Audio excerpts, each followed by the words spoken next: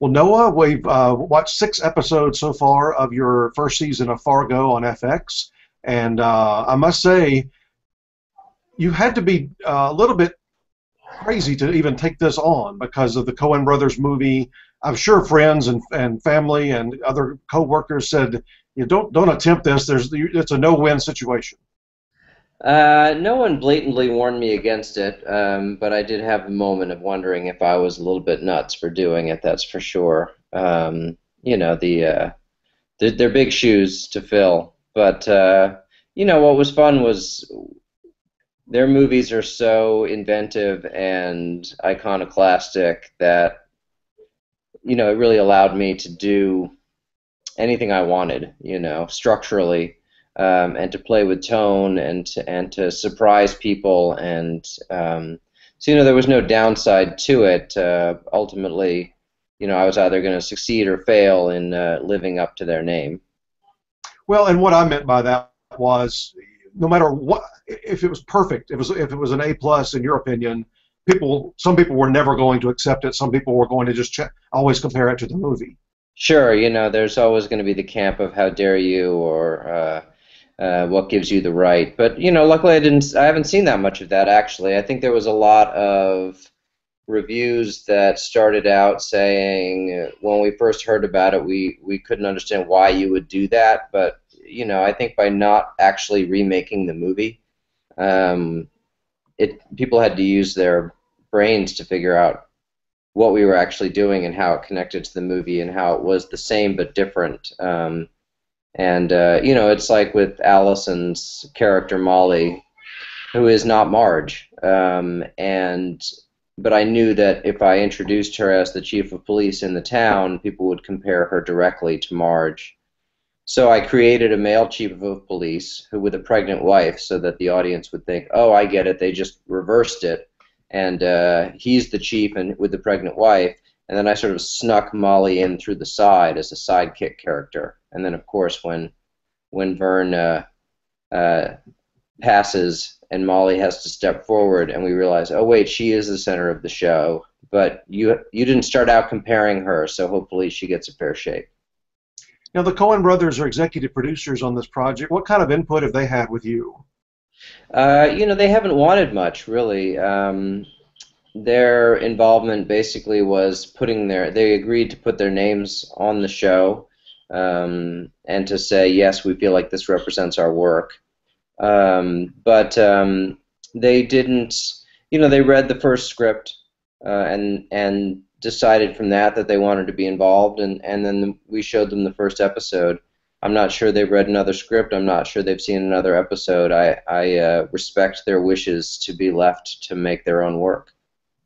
Well, I think it was a smart choice not to go with any characters from the movie or any of the, it's definitely its own thing. But you did make sure that there have been certain touches, like you mentioned with the wife, but certainly the briefcase of money found out in the snow was a big moment from the movie. Yeah, and that, I liked sneaking that in the fourth episode so that the audience could spend 3 episodes resigning themselves to the fact that this is completely different than the movie, and then suddenly here's this direct connection to the movie. I think that that gave people the connection that they probably wanted instinctually, but the show stood on its own 2 feet before that happened. I want to talk about some of the actors. You mentioned Allison, so let's start with her.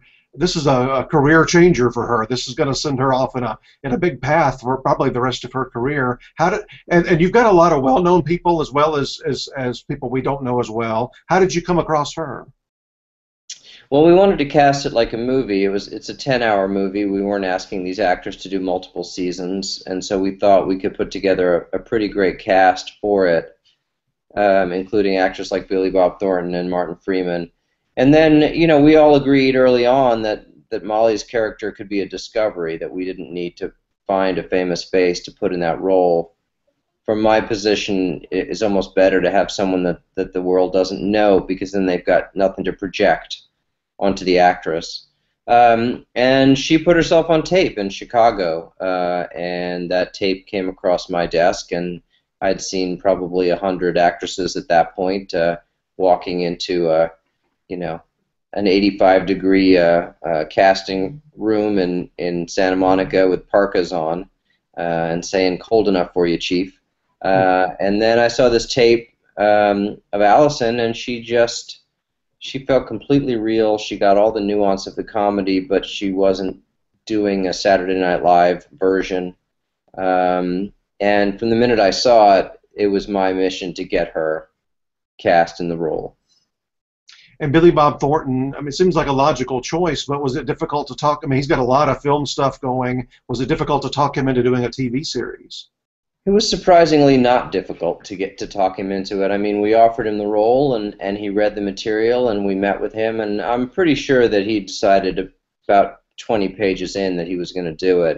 And you know, I was prepared to walk him through, okay, well, here's what the character does for the next, you know, 9 episodes, and he didn't really want to know. You know, he liked the idea of discovering it as he went along. And you know, he's obviously worked with Joel and Ethan on 2 movies, and you know, he was very complimentary about the material, and he said, "Look, I never changed a word they wrote, and I wouldn't change a word of this," and he stuck to that, and you know, it was a great partner.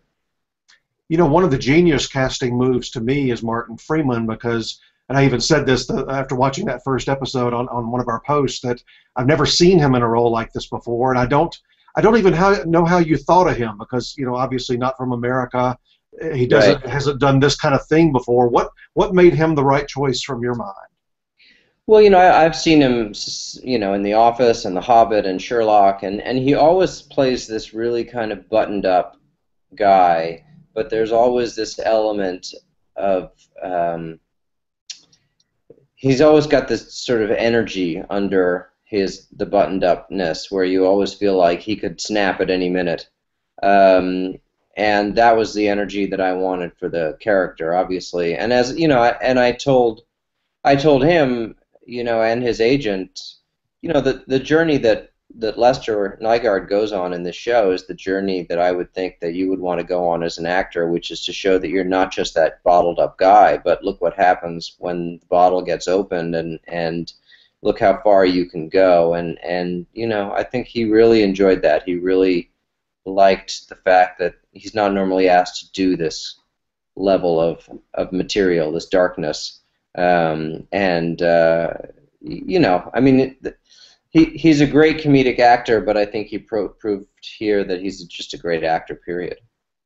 One thing I liked about this arc that we've seen him on, and we've only seen 6 episodes, but once everything bad started happening to him, at the very last moment of that 6th episode was the first time we've seen him after he snuck out and comes back to the hospital. I mean, there's just this moment of almost joy, like he got away with something and he enjoyed it. Yeah, I mean, in the script I wrote, he, you know, we have this moment and the camera's pushing in on him and he's sitting there and he gives this little smile, and then I think I wrote, he's winning, you know, and I think that's the thing, is for the first time, he basically has felt out of control for the first 5 hours as first he commits a murder and then he's desperately trying to get away with it, both from the cops and from the hitmen who come in from out of town. And now finally at the end of the 6th hour, he's taken things into his own hands and he's turned the tables, and you know, he might actually be good at this. Being just a 10 episode, at least for this season, how freeing is that to you, that you don't have to carry over any character if you don't want to another year?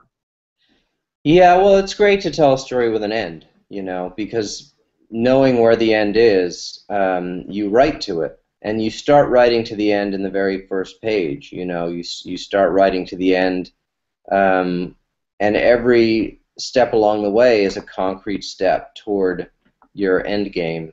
And that's great because it allows you to make really decisive moves every hour, and to say, this is the step that takes us from A to B and B to C, and you know, eventually we're going to end up at Z. And there's never a moment where you could, okay, we got to fill 2 episodes, you know, we got to vamp for a couple episodes before we get to our end game. You know, we kind of arbitrarily settled on 10 hours with the network early on, some way to distinguish it from their normal 12-episode season. But it ended up feeling like the perfect length because we were able to do some structural innovations, and really play with the form, but we didn't have to kill a couple of episodes just to get where we were going. And Really, you this don't want seems. to ask the audience to take too much in. You don't want a certain contained amount of story. You need a certain number of moving pieces, and if you get too many moving pieces, it's hard for the audience to keep them straight. Yeah, this seems to be somewhat of a trend now, especially I think American Horror Story really kicked this back off. This anthology that used to be, in the 50s, especially on TV, something real, and Yeah, now you can get big name people, True Detective, your show, Horror Story, to do, say, one season or 10 episodes or 12 or whatever that number is that you yeah. might not could get to sign a 5-year contract. Yeah, I think that's it, but I think also from a writer's standpoint, it's I don't necessarily want to do the same thing for 10 years and tell the stories about the same characters. I mean, there's a place in the heart of Hollywood for shows like NCIS or CSI or those shows that the juggernaut 22 episode a year, 10, 12, 15-year runs. But I don't know. I mean, it's you end up repeating yourself. You have to, and that was never interesting to me. But when I started out and pitching this idea to them, I guess American Horror Story had just finished its first season, um, and but all the other ones, True Detective, and I don't think they'd even been reported yet. But yeah, I mean, I think Ryan Murphy and American Horror Story really opened a door to show that was possible. I think we'll see more of it. Now, will you be back for another Fargo cycle with different stories, different characters? Unclear at this point. I certainly feel like I have another 10-hour movie in me in this region. But it's a conversation that we have to have with the network, and these the shows now, the ratings. It's not as simple as How to Do Last Night. It's you break it out over 3 days or 7 days, or it even has a secondary shelf life, on demand, and so there's more of a long term see how the series does approach. But I think everyone is really enjoying the fact that we made a 10-hour movie and it's been so well received, and we just want to let it be what it is for right now. If you did work it out with them to come back and do a second cycle, do you feel like you would go with the Horror Story route, which is some of the same actors but a whole different scenario, or maybe what True Detective looks like they're going to do, which is all new cast, all new plot? Yeah, it seems like. I mean, I thought that was a brilliant move on Ryan's part to have a troupe of actors sort of tell the same different stories every year. But it's such an iconic way to do it that I don't really feel like I should copy that. And I feel like once the second season that would get broken and we'd figure out what the roles were, then we would decide, how to cast it. But I love the idea that we aren't requiring more than 10 hours from these actors, and who knows, the sky's the limit who we could get for the second season, is my hope. Well, let's talk about awards for a moment. That's what we do mainly on our website, and Yeah. you're entered in. I'm sorry. No, I said, okay, great. Okay, you're entered in the movie miniseries categories, and which is interesting to us this year, following everything, because that's where the Horror Story projects always go. But True Right. Detective decides to go into drama series. What's your feeling about these anthologies and how they should fall for Emmys? Well, it was very nice of True Detective to get out of my category. Very helpful, I think. Hard to stop the McConaughey juggernaut. And he did a great job, and Woody Harrelson did a great job, and I thought that was a beautiful film that they made. I think it's interesting how you define. It's like Shameless is suddenly a comedy, and there's a lot of jumping around into different categories based on trying to win the award or at least get nominated. I think we set out to make a miniseries and that's what we did, and I couldn't be happier that that's my category. I do end up competing with another show on the same network, and I mean, I hope that they get a lot of nominations as well. But I like the idea that in this day and age, the length of the story dictates the length of the show, as opposed to the length of the show dictating the length of the story. Yeah, I agree with where you placed your show. I'm not real happy with True Detective going over into the drama series, mainly because you've got somebody like Matthew McConaughey or Woody Harrelson that come into a program, only have to do 1 year, and then they go compete against people that have signed, contracts, Bryan Cranston, John Hamm, whoever it might be, that have committed to playing a character for a long, long time. So it doesn't seem quite fair to me. Well, look, it's obviously these categories are the definitions are a little hazy. But when you call something a series, I guess the idea is that you're doing multiple seasons of it, and that it's the same cast carrying over from year to year. I mean, I assume if True Detective comes back, then next time around they would want to be in the same drama category, and none of the same actors would be in the show. So I don't know. I mean, the rules are what they are, and they allow the networks to do what they do. I just know that for me, they seem like they seemed like a surefire winner in my category. So I like being the underdog. I don't mind being the underdog, but it's nice not to be in a shadow that big. Well, a lot of us feel like you're going to do really, really well across the board. I'm anxious to see what's going to happen with those nominations. Let me just ask you a couple of shooting questions. Obviously, you shoot this up in, I believe, Canada. Is that correct? Yeah, in Calgary, which is in Alberta. Yeah. What kind of issues did that bring, just from a weather standpoint? Well, cold mostly. I mean, we had snow that we had to, we needed.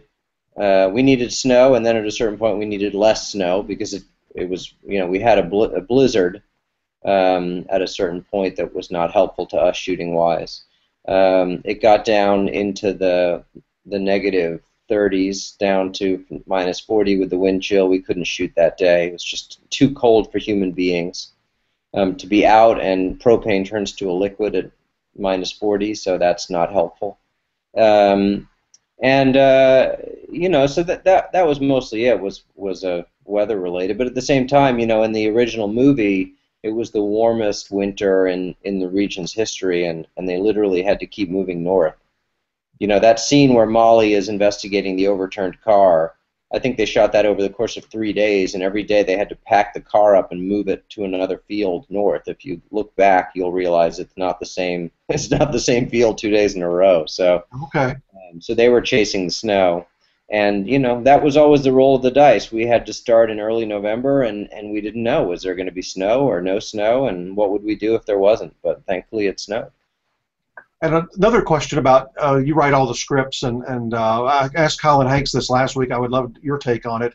One thing I like about the show so much is you're not afraid of silences between characters. You're not afraid to let a scene develop itself out without having to be action-packed or having to be tons of dialogue. What do you feel about silences being part of the dialogue?